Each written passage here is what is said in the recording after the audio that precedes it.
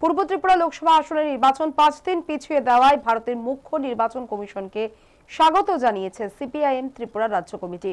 বৃহস্পতিবার এক সাংবাদিক বৈঠকে সিপিএম রাজ্য সম্পাদক গৌতম দাস আরও জানান, রাজ্যের আইন শৃঙ্খলার অবনতি ঘটার ফলে নির্বাচন পিছিয়ে দেওয়া হয়েছে। এদিনের সাংবাদিক বৈঠকে উপস্থিত ছিলেন ত্রিপুরা উপজাতি গণমুক্তি পরিষদের অন্যতম নেতা নরেশ জমাতিয়া।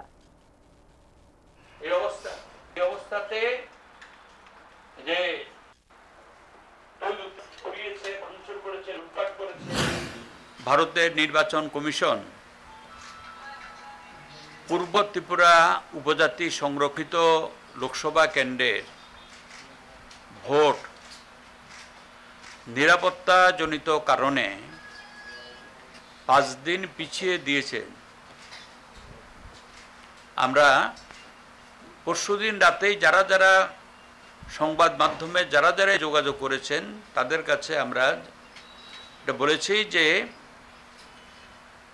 আমরা নির্বাচন কমিশনের এই যে স্টেপস এটাকে আমরা ওয়েলকাম করি, আমরা স্বাগত জানাই।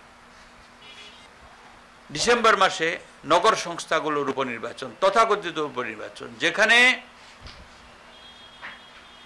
96% আসনে বিরোধী দলকে প্রার্থী দিতে দেয়নি, ভারতবর্ষে শরিক দলকেও দেয়নি। ভারতবর্ষে এরকম ঘটনার নজির কোথাও নেই, not even in West Bengal. ওখানেও আধা ফ্যাসিস্ট স্বৈর সন্ত্রাস চলছে।